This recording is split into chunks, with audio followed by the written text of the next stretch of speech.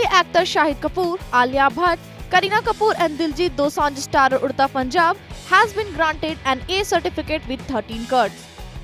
The film has been in news ever since it came to light that the Central Board of Film Certification had demanded 89 cards. Kashyap then condemned Nihlani for his dictatorial ways.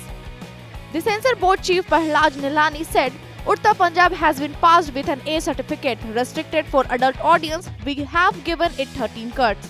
And also added that the film's maker were never asked to drop Punjab from the title and said whether they are going to the court or tribunal and what decision is the court giving, that's for them to see.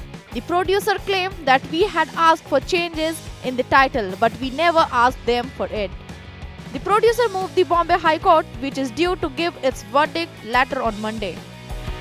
Directed by Abhishek Chaubey, the film is scheduled to release on June 17.